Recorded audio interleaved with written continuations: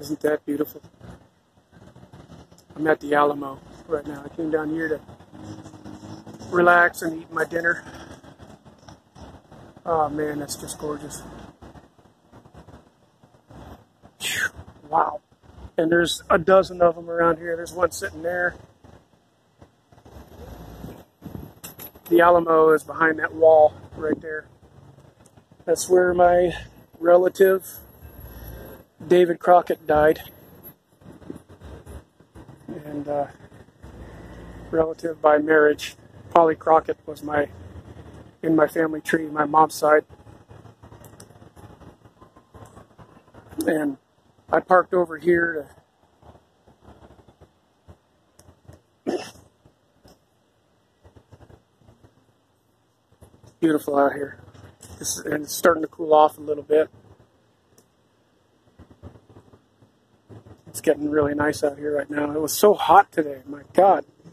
October, it's hot. Oh, there's a car that keeps running around down here that's just got a monster engine in it, and it keeps burning rubber right in front of us here. It's scaring the crap out of me because I'm in the middle of doing my OfferUp stuff, buying stuff for my wife for her house, trying to make her house the nicest kitchen and the nicest house in our city.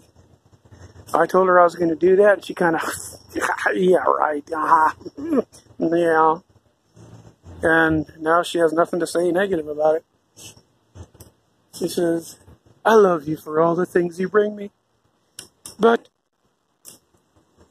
she says, I love you because you love me.